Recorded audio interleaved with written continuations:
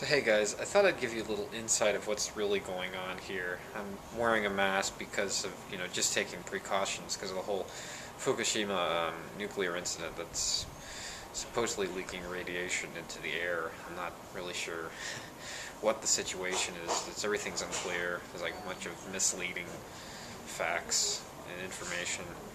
But as you can see, my apartment isn't really that safe either.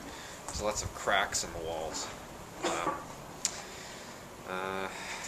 They say that another 7-point magnitude earthquake is coming, so I hope this building withstands. I think this one will. The other one right here may not make it, but I'm pretty sure this one will. Mine will be probably okay. A lot of people are talking about evacuating. I don't know if that's really important or not. Anyway, I thought I'd show you the supermarkets, see how those look.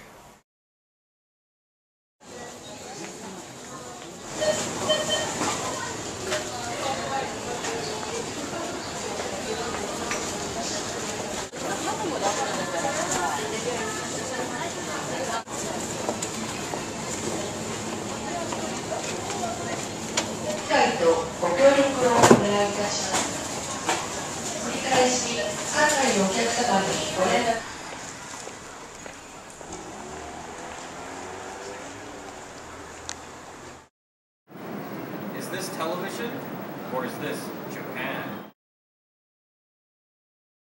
Hello there, this is Radri Eiga Kantoku. I've been on a little exile away from Tokyo. I went on a little trip down to Fukuoka because I'm off from school, and then I went a little bit back to Kagoshima for a little bit, and I stayed in a small sleepy town called Okuchi. And yes, Tokyo right now, it is quite the madhouse. It's a madhouse! It's a madhouse! Unrested Scott and his family were nice enough to let me stay at their place. That's me. What's up? It's Unrested! For those of you who want to keep up with me, you can follow me through Twitter. I've been using Twitter a lot. There's been a word going around. A lot of us gaijin have been leaving.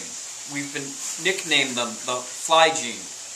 Fly Gene as in, fly, not like my flies down or, Really proves a lot of identity points to us. Like, what is Japan to you? I mean, Japan to me is that I came here because I wanted to make movies. And I want to complete that love. It's a madhouse!